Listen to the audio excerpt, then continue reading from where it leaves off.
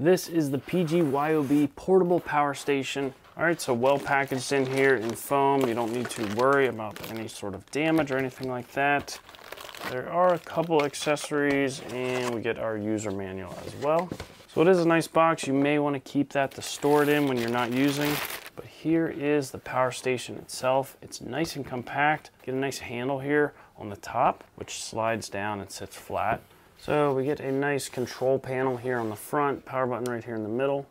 Hold that in for 3 seconds to turn it on.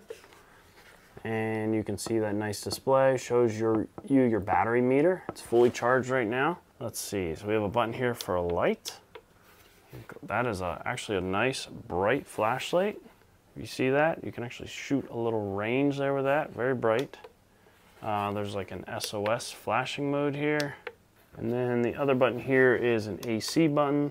So I believe, yeah, so if you're going to be using these outlets on the back, you're going to click the AC power. So it's going to be converting the DC power in the battery to AC. So you're not going to want to leave that on. It's going to drain your battery even when you're not using it. So when you are going to plug a device in here, you just click that. It will indicate it here. A little AC symbol will show up. So you know that you have that connected or that it's running, so you can use these outlets on the back. So this little device is 102 watt hours, so plenty of power to charge your phone many times, to run your laptop, run some smaller devices. It's a 200 watt output. Why don't we plug something in here just to try it out. So we get our USB here on the front if we want to use a USB charger. So there's two different USB type C's on here. One's a 60 watt for fast charging, the other one's an 18 watt for your standard charging.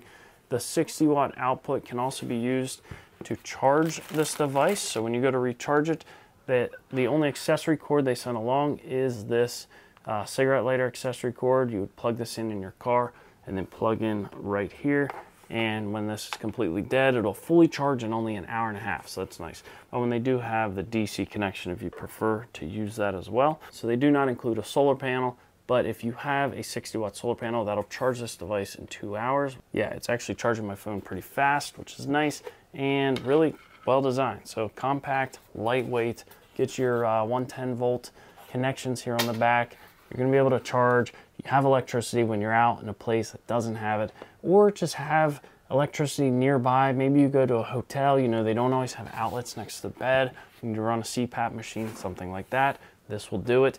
Next day, you can plug it in, recharge it, and use it over and over. If you're looking for a nice portable power station, this one's really cool. I'm really happy with the compact design of it. This one is pretty cool.